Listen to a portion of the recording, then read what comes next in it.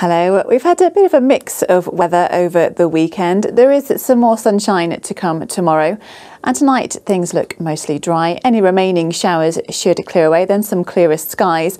There is this cloud which could produce a shower close to the Channel Islands the first thing tomorrow morning, but otherwise dry and temperatures further inland down to around 9 degrees.